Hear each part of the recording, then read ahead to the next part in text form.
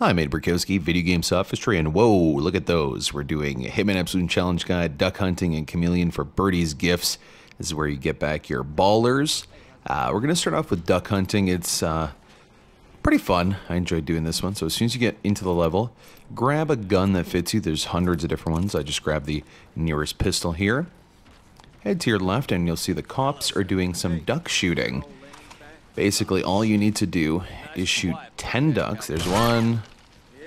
Let's get another. 2. And we're going to get 3. 4. It's odd how they squeak, isn't it, after you shoot them as well. They make 2 different sort of sounds. Now you need to kill... Oh, Jesus. Oh my god. There we go.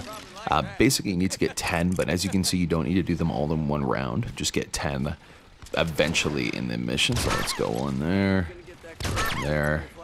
Another one. And as soon as we're done that, we're going to get camo right away. And what's the easy way to do that? We'll punch the guy beside you. After you do that, we'll have to kill a few people. Police officer, as you can see, didn't do that very well. And Django! There we go. And drag him away once you wear his clothing. That will be both camo finished. There's only one costume. Keep watching for more.